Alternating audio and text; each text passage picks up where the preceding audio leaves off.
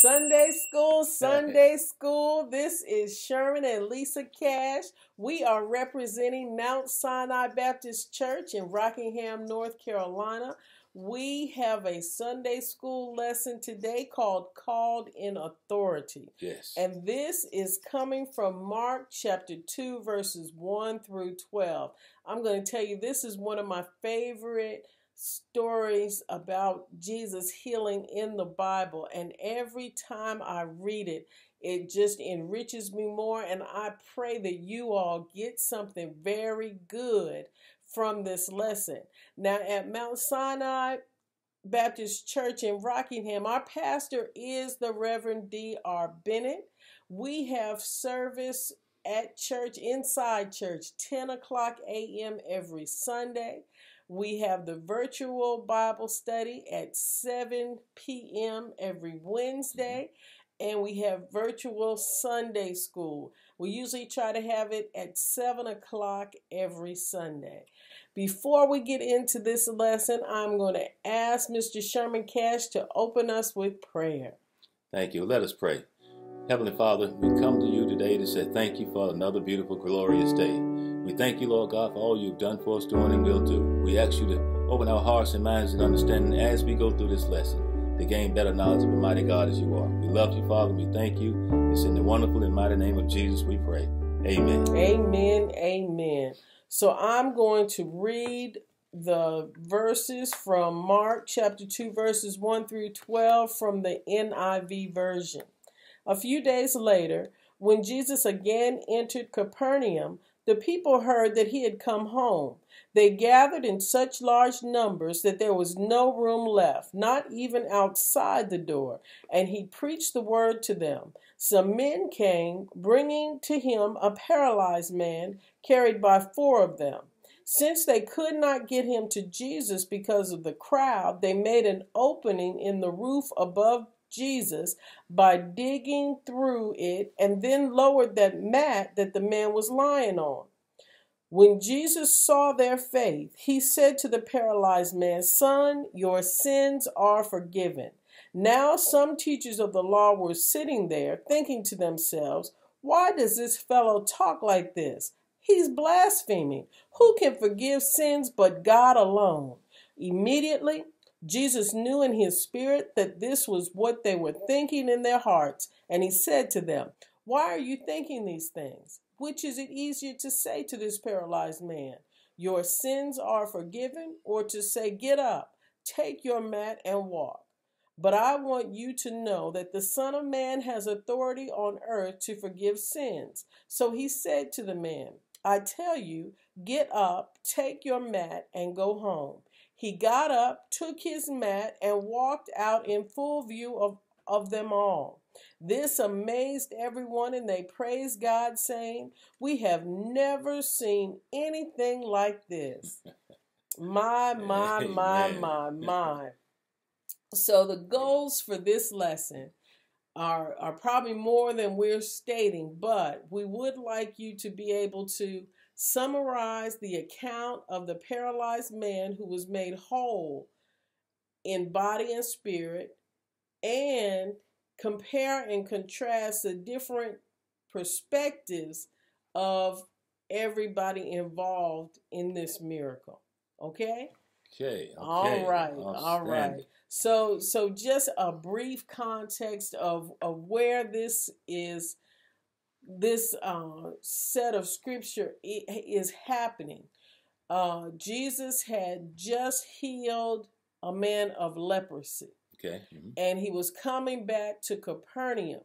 Capernaum is not where Jesus was born. Jesus was born in Nazareth. And this was a small town that was close by and really served as the home base for his ministry. Yes. The scholars believe that the house that he was going to was Peter's house. Okay. Because Peter lived in Capernaum. Yes, he did. And at this time, Jesus had already healed Peter's mother-in-law. That's right. Okay. Okay, so let's get right into it. Okay. I'll have you read verse 1. Verse 1. A few days later, when Jesus had entered Capernaum, the people heard that he had come home. All right. So, All like I right. said, we just, that's just saying that people heard Yes. that Jesus was coming back. Mhm. That means people were spreading the word. Yes, true. Because Jesus had stirred up some excitement. Yes, he did. In what was going Yes, on. he did. All right. When we hear a good sermon, do our Bible study reading, we hear a good word, we're supposed to spread the word. We are supposed to spread the word. That's exactly right. Verse number 2. They gathered in such large numbers that there was no room left, not even outside the door. And he preached the word to them. All right, all right. Standing room only. The word of mouth was so much about Jesus and what he had done and what he was saying that the house was completely crowded. Indeed. All right. There was some who had faith to believe that Jesus could do what he said he could do. Some probably just out of curiosity, just to be in the number to see. That's right. That's right. The good news, because it said he preached the word to them, and the word is the gospel, the good news. And so Jesus was telling them about the kingdom of God and how to live. But every time Jesus preached the word, usually miracles, signs, and wonders would follow. Yes. So like you said, there were some people that wanted to just see it for themselves. And as we get farther into it, we'll see that there were some scribes and Pharisees or teachers of the law that were there to just look for mistakes. Indeed. and to prove that he was somebody who was outside of the law. Yes. But let's get into it a little bit more so we can see what's going on. I just, right now during the pandemic, we can't have standing room only gatherings for the word of God, but how about if we could be encouraged that sometime soon we will have the free ability to be able to gather standing room only and not make each other sick, and just take in what thus says the Lord. Amen. All right, so I'm going to read verse 3. Some men came, bringing to him a paralyzed man carried by 4 of them. All right. Now, we don't really know much about why this man couldn't walk. We know he was paralyzed because the scripture says he's paralyzed. But we don't know why he was paralyzed. We just know that he couldn't walk. And I think for this particular miracle, the importance is not really why he was paralyzed. That's true. Yes. But that he was paralyzed and that his friends thought enough of his situation and they thought enough of Jesus to make it their business to get the man to Jesus on this occasion. I see too, it's not the situation that you're in that will put you where you need to be within Christ for his healing. But Jesus is such a wise teacher. He put it to us in a way to see that what he can do and what he will do as an end result of faith and trusting in him. All right, verse number 4. Since they could not get him to Jesus because of the crowd, they made an opening in the roof above Jesus by digging through it and then lowered the mat that he was lying on. So you have to picture it. Now, from studying this scripture and the houses at the time of this, it's not like our roofs today. It's not like that, they'd be coming through plaster and cinder. This was a thatch roof that you could pull apart because they put them apart and put them back together seasonally. But it still was an intact roof that they opened up. And so people would have to notice it. Can you imagine? Jesus is standing there preaching, saying what he's saying, and then there have to be some crumbs and something going on that people have to notice. Something is happening. Yes. Right. Even Jesus had to notice something was happening. But this tells you, so these men are carrying him and they get to the outside of the house and there's no room even to get to the door Right. of the house. So they walk around and up on the roof Yes. and start opening a hole and dropping the man down in. They didn't just plunge him down, they lowered him down. Yes. Okay. You know, I love that because determination.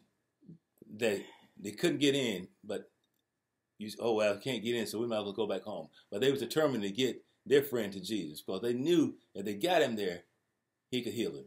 Now, what I get out of that action is it took determination, yes, and it took unity. You know, yes. they all had to be united in this effort. They all had to be they had to be on one accord with each other to even carry him, right? To carry him and to maneuver him up there and to lower him down without getting hurt. Indeed. All right. Now, the other thing I want to think of is, suppose we are gathering for something, and we'll keep it Christian. Maybe we are gathering to see a very special preacher or speaker. Maybe T.D. Jakes has come into town. Maybe Joel Osteen has come into town. You know, somebody who's a big name. And so when we find out that person is coming and they're giving tickets or selling tickets, and let's say it's sold out, and we're crowded to see them, if there were some people who showed up late without their tickets and needed to get in, I'm thinking of Benny Hinn, because you know he's known for his healing services. So you know you've taken your time, you've gotten your seats, your tickets in advance, and somebody shows up in bad shape that really needs a healing and needs a miracle. Would you move out of the way and let them in? Just a thought. Just a thought. Or are you there for your reasons? You know, like you said, some of them were there because they really wanted to hear what Jesus said. Some of them were there because they wanted miracles that came with whenever Jesus spoke. And some of them were there just to try to prove what they believed in their mind, that he was not real and that he was not good for the people. So here we are in that crowd. We're at a Benny Hinn, you know, meeting, and if there was no room, but you knew somebody needed to get in there, they felt like the only way they're going to be healed is if they came in. Would you give up your ticket? Would you? Right. Okay, now let me change it. Suppose it's a Christian music concert, or as you like to say, a singing. Right. And you got your tickets, and it's sold out. And now this poor old person comes with a group of friends, and they say, please, please let us in. Would you move out of the way? Would you give up your seat? Just a thought. Just a thought. All right. Verse number 5. When Jesus saw their faith, he said to the paralyzed man, "Son, your sins are forgiven." Wow. Amen. Wow. Your sins are forgiven. Yes. And look, so Jesus is well, I guess the man is down in front of him now. And he's assessing the friends. It says when Jesus saw their faith, these were the faith of the guys that were carrying him. When he saw their faith, then he looked at the paralyzed man and forgave him of his sins. You know, it was the determination of his friends. Now that's some friends that would go through that trial, work to do that, to get this man to Jesus. That took work, it took faith, and it took unity. Well, that's true. That's true. And all of us really want to have friends. You know, on Facebook, we can have hundreds of friends. But how many of those friends would be able to carry you when, and I'm not talking about strength, I'm talking about they have the faith that you need to get better. You know, so how many friends do you have there? I'm saying sometimes we go through seasons when we are down and we're struggling. Some of us have been there when I know I should pray. I know that God hears prayers, but right now I can't even pray. I can't even pray. I don't know what to pray. I can't pray long. So do you have a faith that can a friend that can pick up where you're short and have enough faith to go in with you? And not just a friend, but four friends that had enough faith to get this man to the place where he would be healed. We want friends like that. Hundreds of friends who you may not even recognize if you see them face to face is nice to get a lot of likes. But you really want a friend that has enough of a relationship. There you go. With God, with Jesus Christ, to number one, discern that you don't have what you need to get yourself better. But you know that God does, and you have enough faith to pray the prayers that I can't pray or you can't pray. Interceding. That's for you. right. That's right. That's a friend. That's a true friend. That's a very valuable friend. Indeed. That's a very valuable friend. So that's one thing. But the other thing is Jesus saw their faith and said, "Son, your sins are forgiven." So that's an interesting thing for Jesus to say. Now, in the Old Testament, sickness and disease was often, both of those things were often associated with sin. That's true. When the children of the Israelites disobeyed God, then bad things would happen. Or, when Pharaoh was getting all those plagues because he wouldn't do what God said. But now we're in Jesus' time. So why did he say that? He said that for a few reasons. Number one, there are some teachers of the law there. This is probably a mostly Jewish crowd, okay? Right. So they are going to understand that when he says your sins are forgiven, they're going to understand that because the Jewish people, that their Bible is the Old Testament, the first 5 books of the Old Testament. So he's saying that, and as you'll see when we get into it, they're going to know that God is the one that forgives of sin. But he's also saying that because remember, now Jesus knows your heart. That's right. He knows what you're thinking. He knows your heart. And he knew that paralyzed man needed to hear that. He needed to know that his sins were forgiven in order to be able to receive his healing. Okay? Yes. Now, when we apply that to us, we may not be thinking that our sins or our guilt, our feeling of guilt for our sins is hindering us in any way.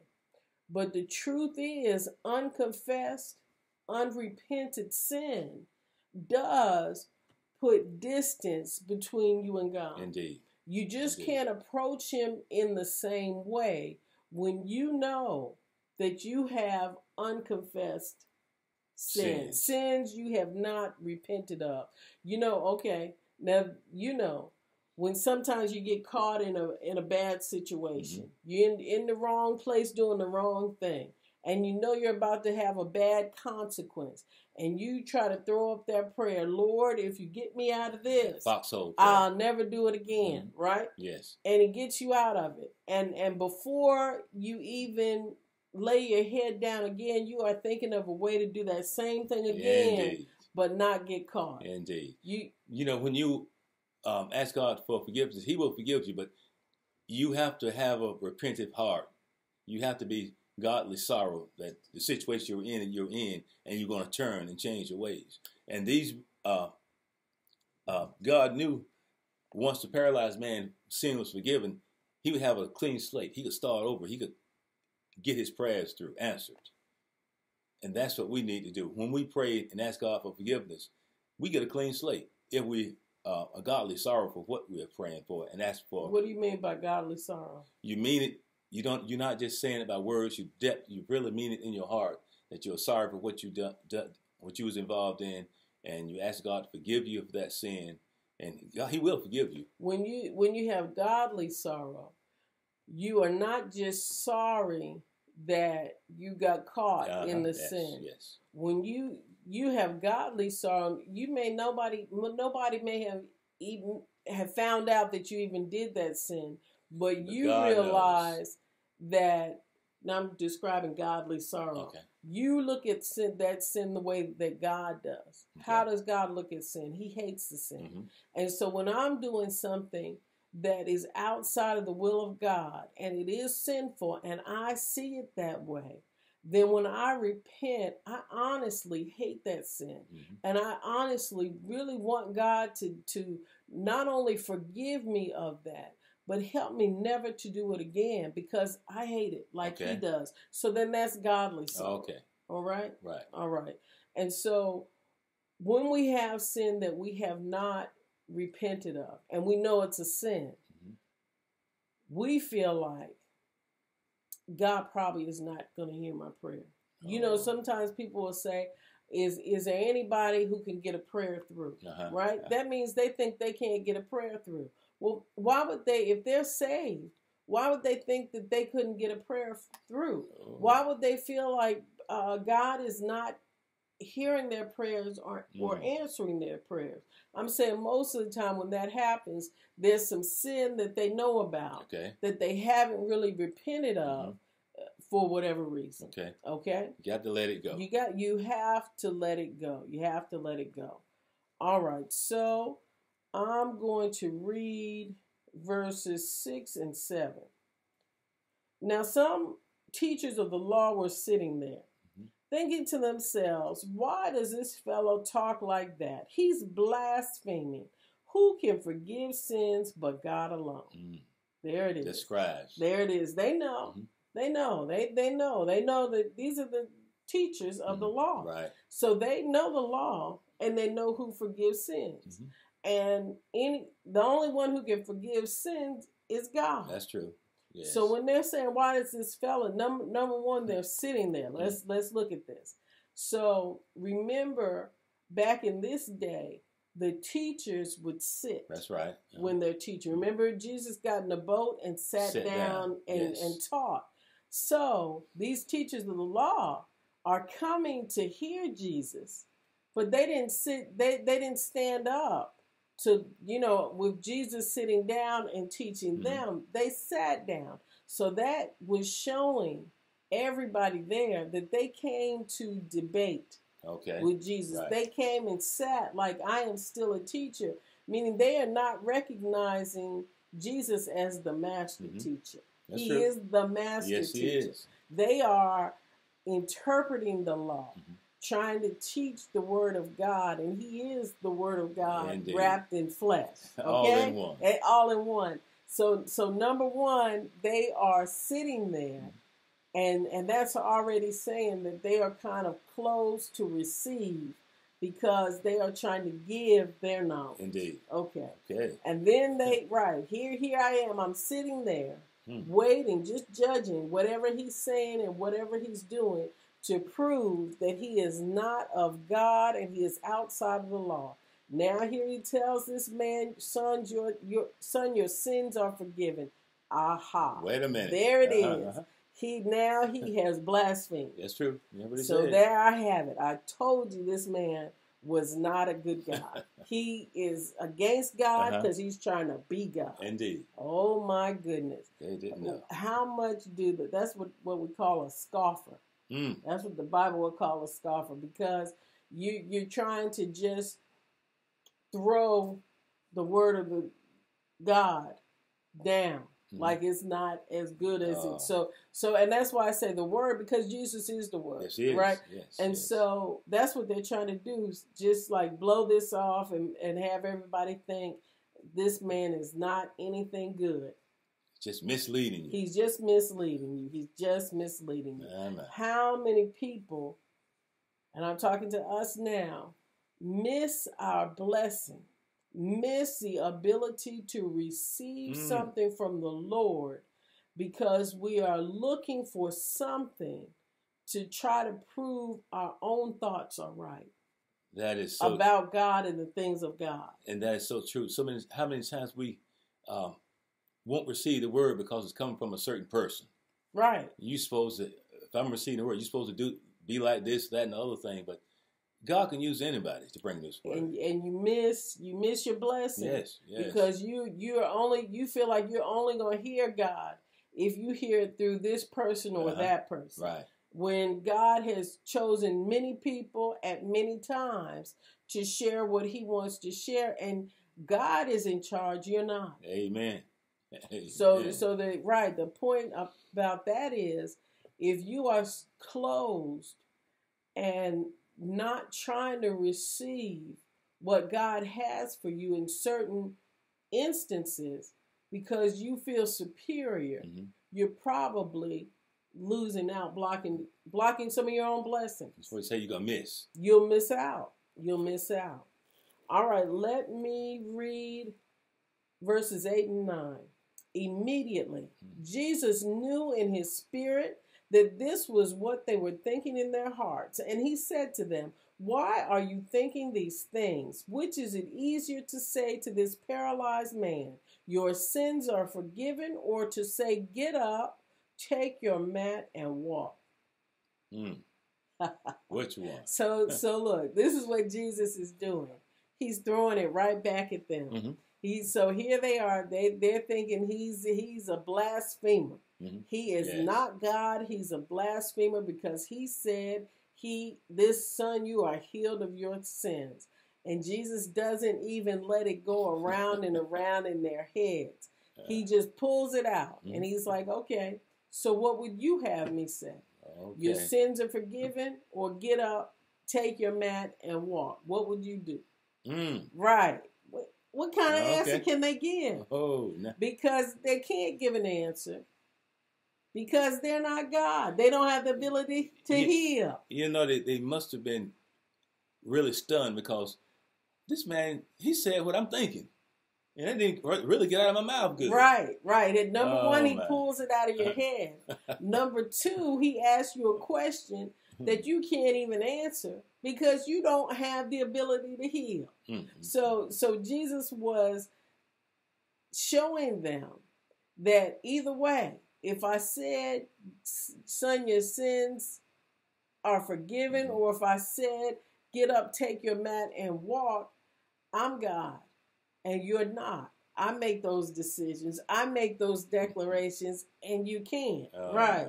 So that he was really just slapping it back in their face. Right. And so just like they could have learned that day. And hopefully we will learn or have learned that God is God. Yes, he is. And he decides how he's going to do things. Right. You know, God is so awesome that he can hit a bullseye with a crooked stick. You know,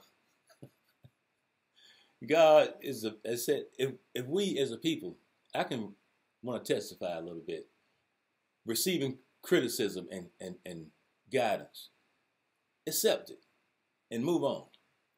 As one of my teachers would say, so noted, and do the right thing the next time. Right.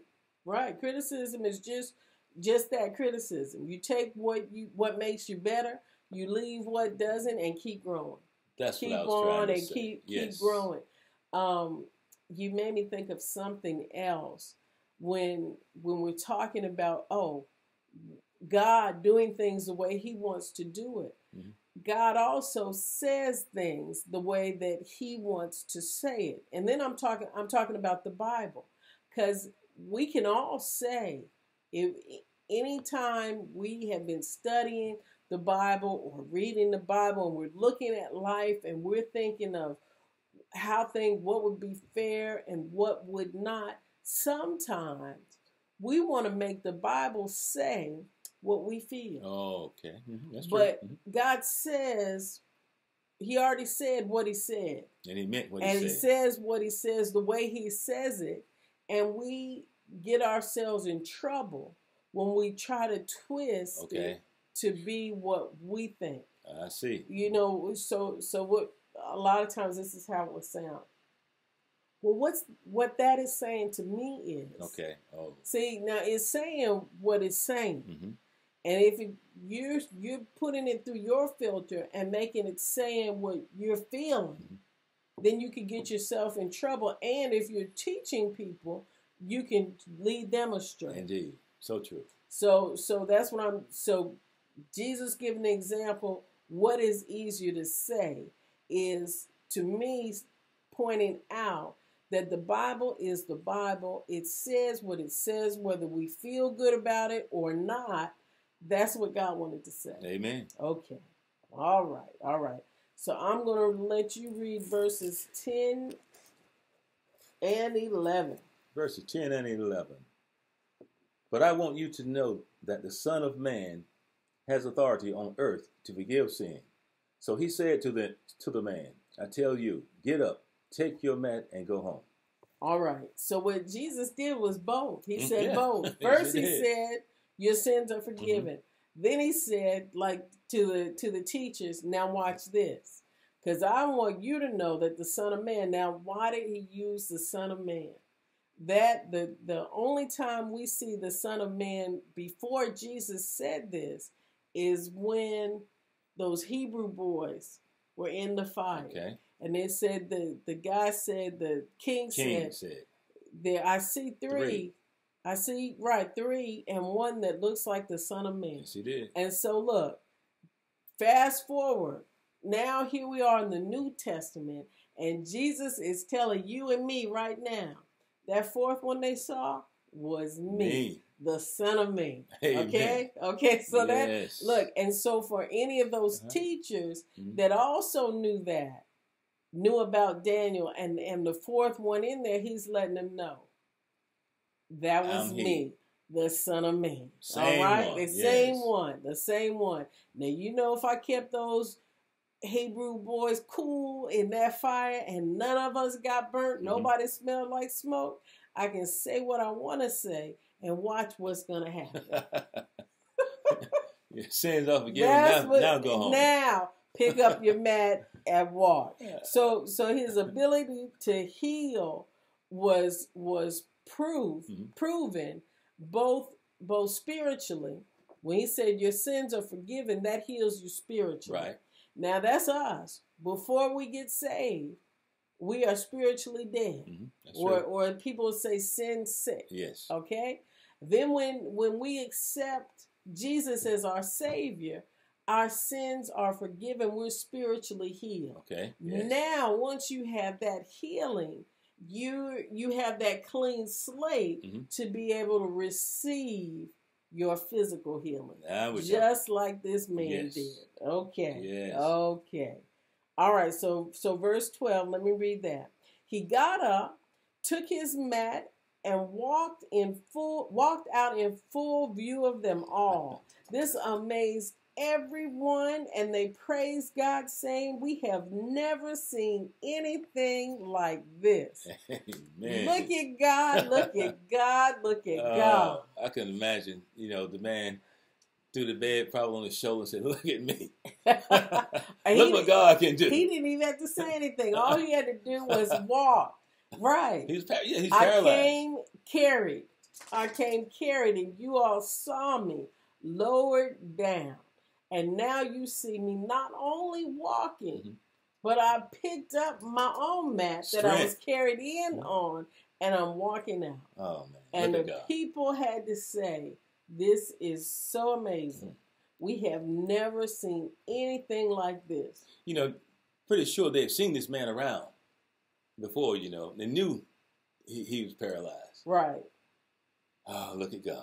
Look at God. Look at God. He is worthy of all praise, and all honor and glory. He surely is. So look, we're at the end of the scripture, and we want to remember our goals. Our goals, one was to be able to tell the story of the paralyzed man.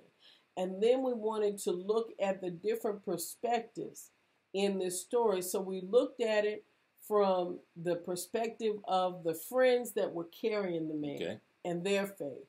We looked at the perspective of the paralyzed man, who needed that spiritual healing to be able to receive his physical healing. Mm-hmm. And we looked at it from the perspective of the teachers of the law who came face to face with the Messiah that they had been studying about, but they didn't recognize him, but he's showing them complete, explicit proof that he is God.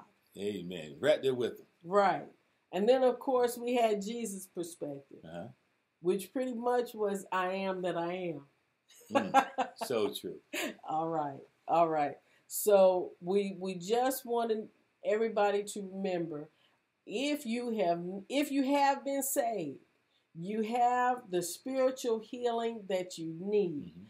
If you have some unrepented sin, all you have to do, like Sherman Cash said, is recognize that godly sorrow and repent earnestly, meaning you really mean it. Yes. You do not want to do that sin again. You can fake it and say you repent when you know that you are going to do that sin again, but God already knows it. But once you get to that point that you really want to leave that alone forever, you are forgiven. Yes. Even if you slip again, God understands where you're coming from. Jesus knows your heart, and he will forgive you. You ask him to help you with that, and you can be freed of that, if you will. And once you are spiritually healed, then you approach the Lord for whatever physical healing that you need. Amen. All right? Yes. All right. True. I'm going to let you close us in prayer, unless you have some more words you want to say. I'm good. That's my favorite. One of my favorite verses, number 4, when they tore the roof off. Okay. The confidence and faith of a friend, a true friend. Okay. God is good. Let us pray. Heavenly Father, we recognize that you have power and authority both to forgive sin and to heal sickness. We ask you to forgive us we ask you to forgive us, Father, and we thank you for all you've done and doing and will do. In Jesus' name we pray. Amen. Amen.